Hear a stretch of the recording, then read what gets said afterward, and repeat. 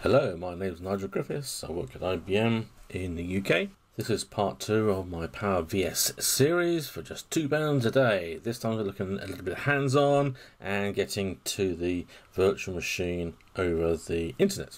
In part 1 we covered the 6 mini hurdles: creating an account, finding PowerVS, pricing, adding a credit card and creating your resource, a project. Then we saw some screenshots of creating the virtual machine and accessing it. This time we're going to do some hands-on live creating a virtual machine so you can see all the details and then getting access via the internet. So I'm going to go to cloud.ibm.com with my IBM ID. So I've logged in. I'm looking at the resource list. If you can't find this, up here press the pancakes resource list and you end up here. Down in here you will find services. So here are my two. I've actually just named them by where the actual location is. Washington DC and Dallas, the 12 and 13 are in Texas. Okay, so we'll go into our Texas resource. So that's where the virtual machines will be created. I've got two in here already. Let's do create an instance. Right, let's find some unique name that helps. Only instance ones. If you change that to another number in here, you actually get some extra questions about do you want each of your instances to be in different machines and that sort of thing, but we don't need that for the simple case. I'm not going to pin it, as we said before. We want them to move it if they need to take a service down. SSH key, yep, we'll have one of those. Choose one here. That's my pre-created ones. I've actually added those. If you go to the create button here, you give it a name and then you copy your public SSH key into here. You run the SSH -keygen command to actually create those. But I've already got one in here. I'm going to slide down to the boot image. We're going for AIX, of course. Then we're going to select the latest one, 5.2 TL5, good. Then we're going to select the discs, the cheaper discs in here. You can see the price is building up in here. And which machine type is it on? I think this will affect the price. The S922. Whoa! We're up to $400. Does it actually say it's in months? Okay, let's actually change that to a proper country. Or proper currency. There we go. £300. That seems like a lot. Ah, hang on. We've got dedicated in here. Let's go shared and uncapped. That took the price down to £100, but it's defaulted to here the core to 1. Well, we can get away with a bit less than that. Go down to a quarter, and here we go. We got the sort of regular ballpark price for things in here. Memory 2, I still run 4. That's a good number to start with. The price has gone up a little bit there. It's costing us some money, but that's what I prefer. We can do some caching. Didn't really spot this the first time, but when you attach storing volumes, these are in addition to the default image, which is sitting in a disk of AIX 7.2 TL5 in this case. So we don't actually need a disk. We can have a private network where we specify the IP address ranges and then have to plumb that in so that we use a VPN to get to my computer room. But I'm quite happy to put it on a public network. Perhaps I'd want to log in it remotely or even run a website on it or something. I don't know. So we'll go the public network route. That's good. And we're done. The price down in here. Going to click OK. And we just create instance. We get a few pop-up messages coming in the first couple of seconds.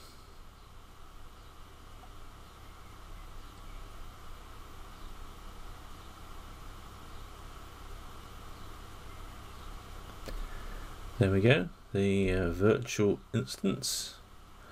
I think they mean virtual server instance, but there we are.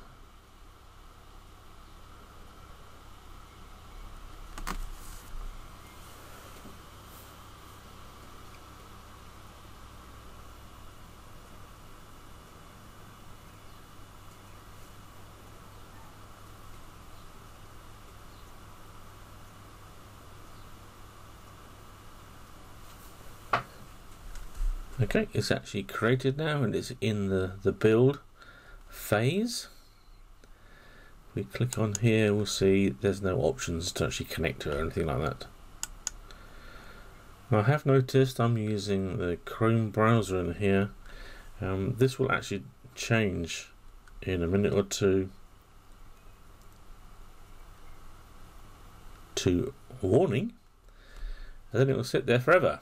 And then if you do a refresh of your screen, it'll eventually tell you that it's gone active. And in those minutes in between, you could have logged in, but it didn't tell you that. So I'm going to, every minute or so, refresh the screen.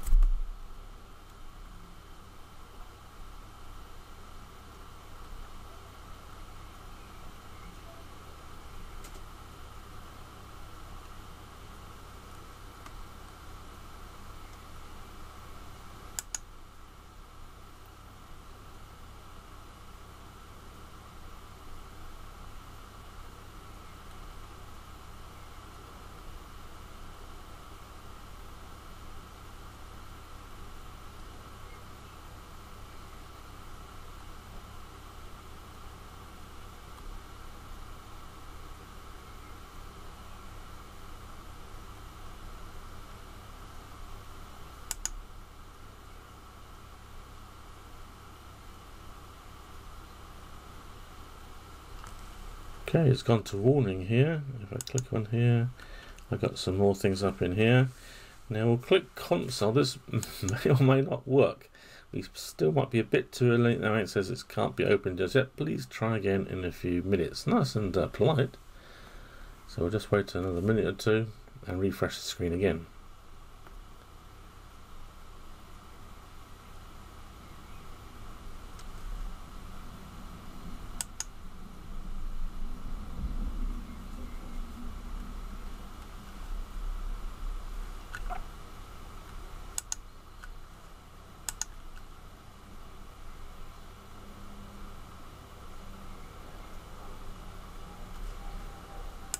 Still too early.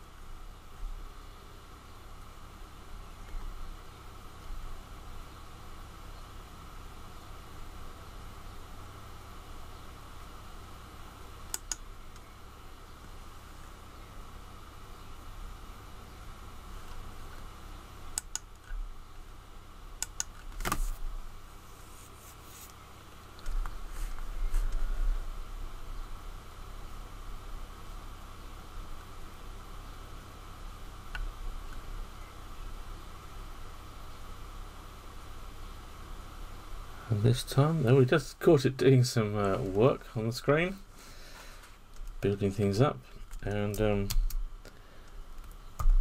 we'll log into root. There's no password, so we'll set that now.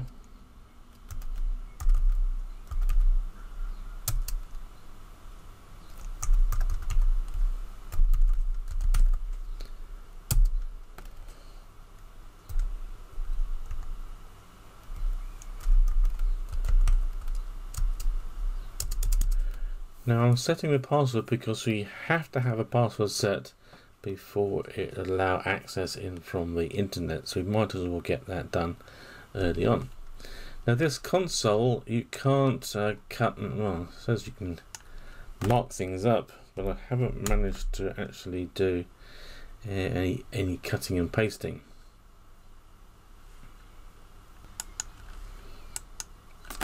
Which makes things very frustrating if you wanted to put something in here. We put in that public key, didn't we? So let's try and find that. There it is. And we have it there. So that's okay. So it took that from the user interface and put that in the right place. Can we ping somebody from here?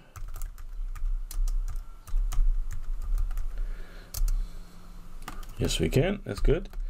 We can also got those YUM tools all available. We'll show those in another video. But we now want to get internet access to this particular virtual machine. Let's move that out of the way for now. Of course, this is the partition. We need to know the IP address. This is the internal IP address. So we can see these virtual machines can talk to each other. If we actually click on the details for our new virtual machine,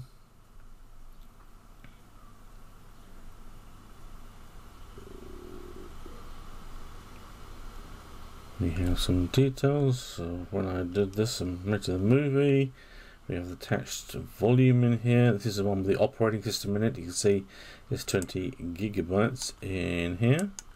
And the network interfaces is in here. And we have, this is the external IP address. I'll now use my X Windows session here to my home machine in the IBM computer room.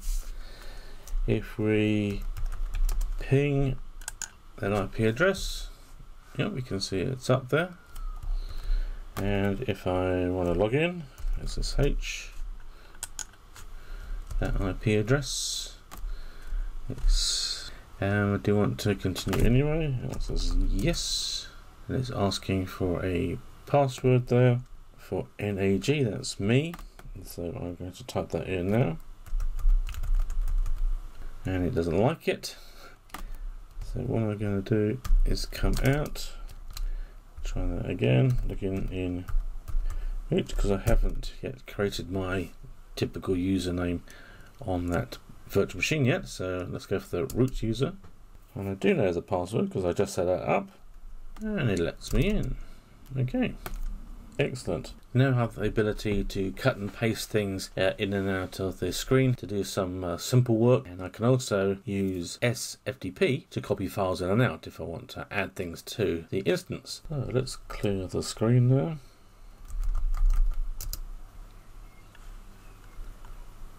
Given we can't cut and paste into the console, and it will time out after, I think it's 15 minutes, which is really painful. The virtual console is really only there for emergency use only if you haven't got a direct network working. Just for completeness, we'll go back to here and look at all our servers. We've still got a warning up in here. That quarter of an hour later, I'll refresh the screen. There we go. And yes, it did actually go active. Just a bit lazy updating the screen. Now you know, you'll be okay. That's it for part 2 then, hands-on and getting on the network. Part 3 is hands-on with disks. If you've enjoyed or learned something in this video, then please give me a thumbs up. Don't forget to subscribe.